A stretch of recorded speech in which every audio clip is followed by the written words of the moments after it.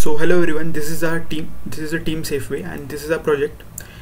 We have created this app to reduce the street crimes and women crimes on daily basis, as the number of homeless person is increasing day by day in the US, and it increases those rate of the crimes.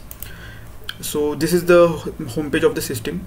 As we can see, this is the map which shows the intensity of crime rates overall in the New York, and this is the past data from 2018 to 2021, which is collected from New York Police Department.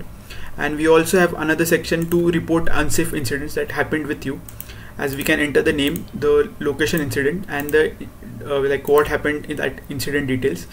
The location gets converted into geocodes, and that is mapped on the map.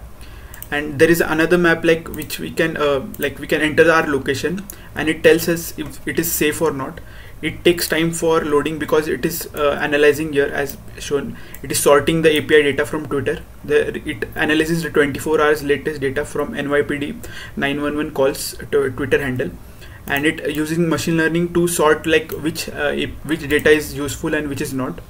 And it plots all the data here in the map also, and it also shows in a table.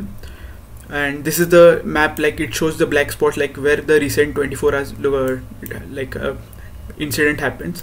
As we have entered this location, it tells if it is marks red area and we are unsafe because there is an incident happened here, which is get caught by Twitter API. And this is the brown point, shows that what incident users have added. Here it also, when we click on that, it shows what details of the incident, here confirm bank robbery, etc. And now we can there is another feature we have added, that we can donate to the homeless person, which is another method to reduce the crimes.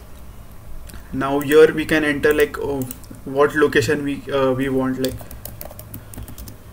we can enter any location. It gets converted into geocodes in the backend.